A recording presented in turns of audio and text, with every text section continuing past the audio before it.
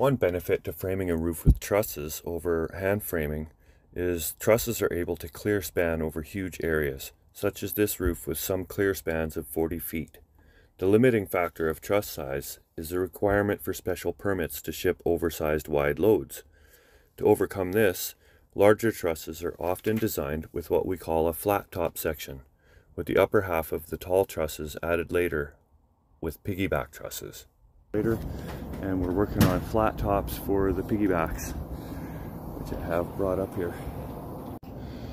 And with all the 2x4s spread out on 2-foot centers, and just like that, got the piggybacks all spread out and bedded down, ready to stand.